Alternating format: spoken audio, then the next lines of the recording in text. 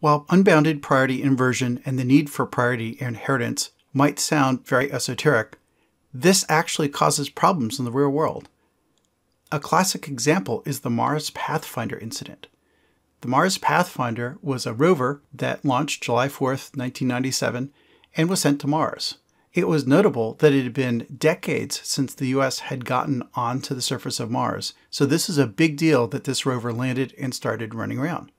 But there was a problem. After the lander took some great pictures, and you can see the rover there up against a rock, they had rover failures. Multiple system resets occurred via the VxWorks operating system.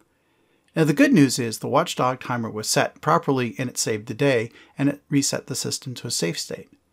The bad news is that because of the time delay with Mars and the way the mission was run, every time you get a system reset, you would lose hours and hours of mission time.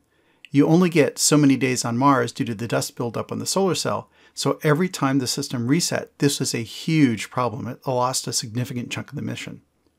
The team was eventually able to reproduce the problem on the ground. They uploaded a patch, and then the mission was successful after that. But the root cause for those resets was in fact pretty much exactly what we saw on the preceding slide. It was unbounded priority inversion due to a medium priority task delaying things, causing the watchdog timer to trip. How did that happen? Well, the developers did not turn on priority inheritance. The operating system had it, but they turned it off because they were worried about processor performance and execution speed.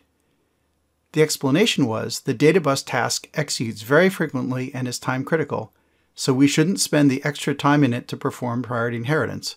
But skipping that step almost cost them the mission.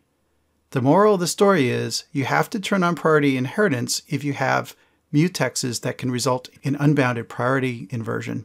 And if it's too expensive, you need to rethink your system and re-architect your system so you don't need the mutex anymore.